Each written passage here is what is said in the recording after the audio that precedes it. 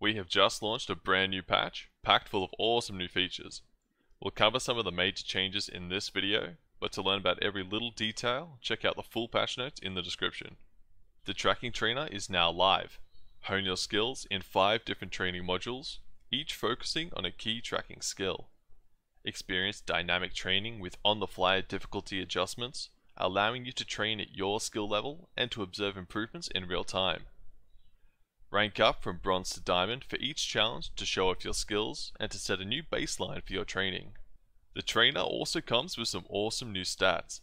In this run of Horizontal Smoothness 5, you can see the difficulty of each target and the damage per second inflicted.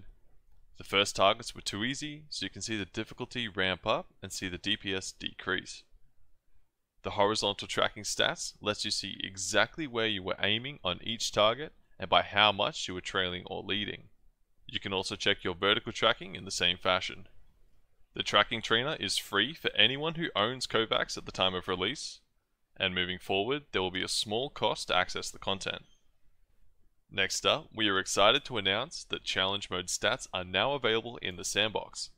Chart your progress with data from every run of every scenario you have ever played.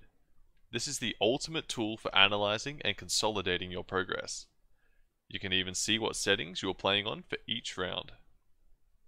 Playlists now have the option to randomize your experience. Choosing none will play through the playlist in order.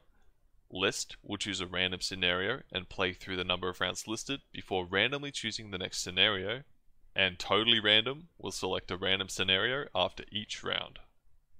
We have recently launched a crosshair generator, which is now live at crosshair.themeta.gg, and it can also be found through the in-game settings.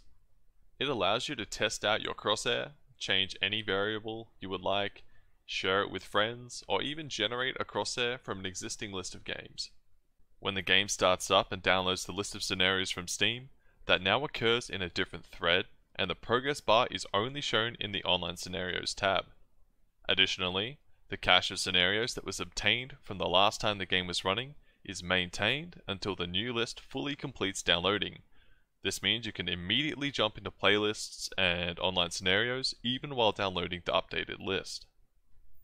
We have also added a percentile rank to the leaderboard scores to help you see where you stack up against the competition.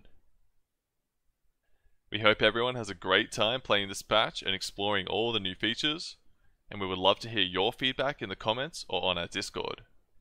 Thanks for watching, and we'll catch you in the next one.